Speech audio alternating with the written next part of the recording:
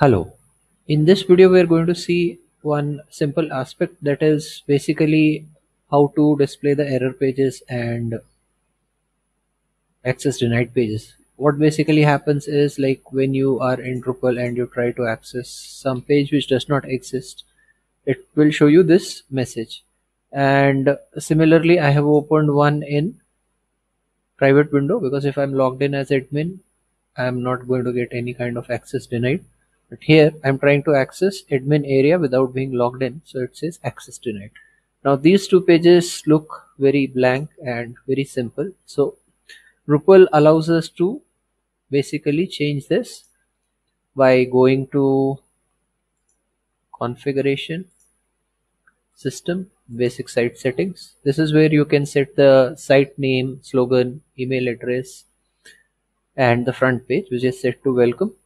And here we can set the pages, but these pages should be created first. So let's go to content.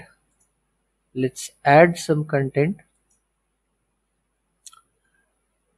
So over here, this error message is because there is an update available for Drupal, which I will do later on. So instead of basic page, I would prefer to take article, because it allows me to have a image added to it. So let's say this is page not found, and here we will select our image of alert. Okay, this image is set, and here you can give some message in some heading style. Let us say, sorry, in the page you are looking for does not exist, and to be adding a bit more fun, least till now. Okay, so some tags and all can be added to article, but we will just leave it like this. Let's set the URL alias. Actually, we don't need a URL alias for this, but still we will keep it as slash page not found. Okay, page not found. This is the URL alias. Not promoted, we don't want it promoted anywhere. And let's save this page. Okay, it says you have to fill out alternative text, so here let us say alert icon. Fine, so I have added this text. Now let's save this page, and page not found, and this icon is showing up directly over here. Interestingly, article allows to provide some comments over here, so let's edit this again and simply disable the comment settings. We don't want any comments for this, and let us save this. Now this page is saved, icon is showing up, and sorry, your page does not exist. Similarly, let me add another page for our access denied. Let's add an article again.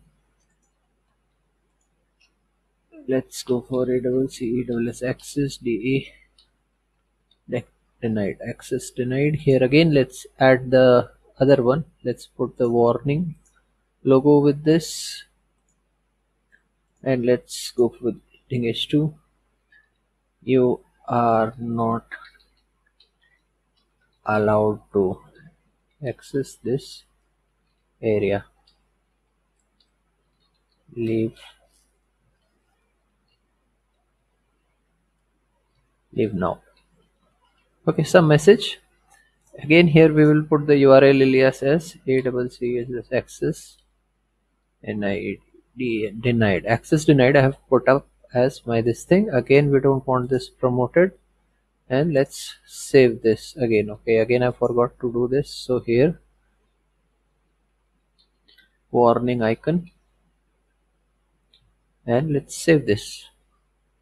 So now we have our access denied page ready and our other page ready. For a second I was like, why am I getting access denied?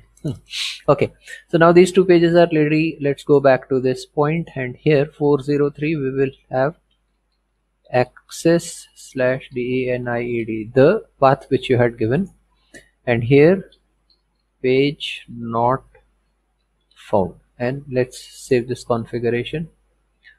Fine. So if it has accepted it, that means this is correct. It updates it to the actual node number, node value, because you might decide to change the page name or paths.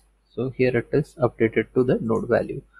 Okay, now let's try for page not found. Let's try for this, and what happens now is you see this page not found. Okay, and in the other one, access denied, let's try this, and here we are getting this access denied.